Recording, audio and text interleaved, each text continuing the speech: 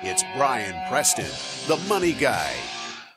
This next one, Brian, is a really interesting one that I don't think we've covered a ton, but I think this will be kind of valuable for us to go over.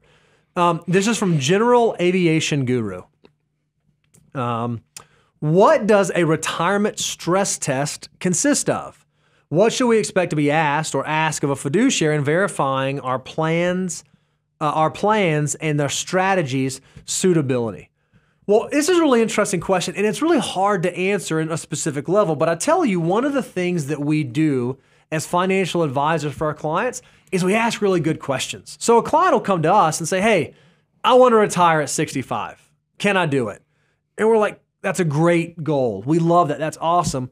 Talk to us a little bit about what that means to you. Like, what does retire mean? Does that mean like, I'm going to go do projects around the house? Does that mean I want to travel to a different country every month? How much do I want to spend? How much time do I want to spend with grandchildren? How much do I want to help family? What are my charitable inclinations? You can do sort of this dream list.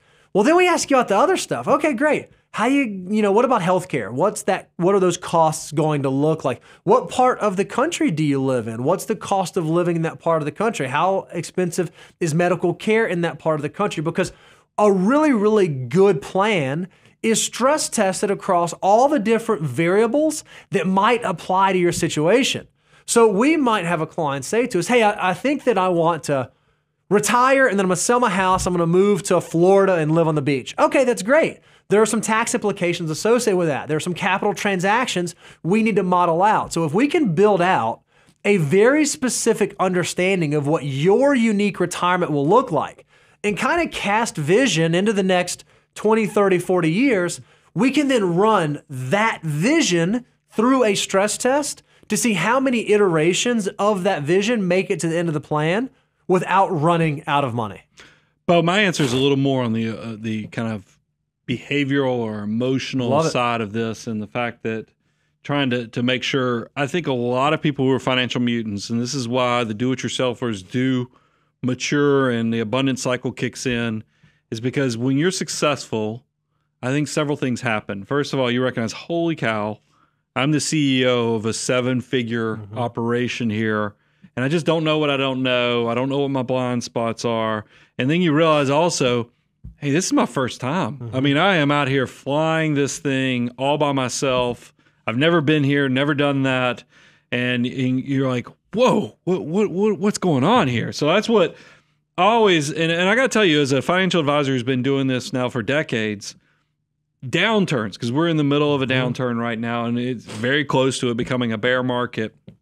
The weight that a good advisor feels.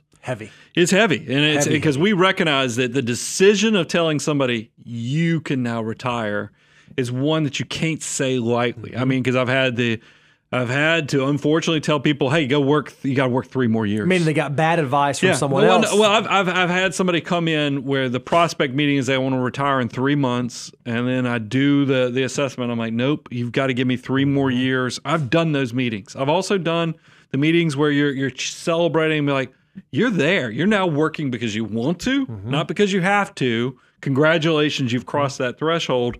But also, General Aviation had a question of, how does it matter from a fiduciary standpoint? We realize as soon as you throw that word fiduciary, that means that legally you're supposed to put your client's interest ahead of even your own economics interest, meaning the advisor's economic interest. And there's a legal standard there that can be sued. There's lots of obligations. So not only is there an emotional weight, there's also a legal weight that you better make sure you're doing a good job. So what we try to do when we stress test is, we're straight up trying to break it. That's right. Our biggest thing is using the tools we have to try to see what could come, what could blow up your retirement. So we create that plan. Remember, when I say any big life decision, whether it's retirement, whether it's an entrepreneurial type thing, I say come up with 3 plans. Let's come up with what we think is going to happen. Let's talk about, oh my goodness, I'm going to be rich. Everything I've ever wanted is going to come true. And then let's talk about what happens in the worst case scenario.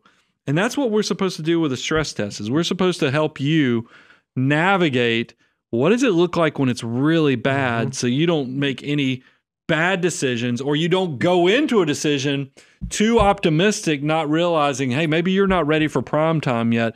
That's why, and I always say it, I mean, it does it itself. You can be a do-it-yourselfer, but I know with success, complexity will show up on the scene.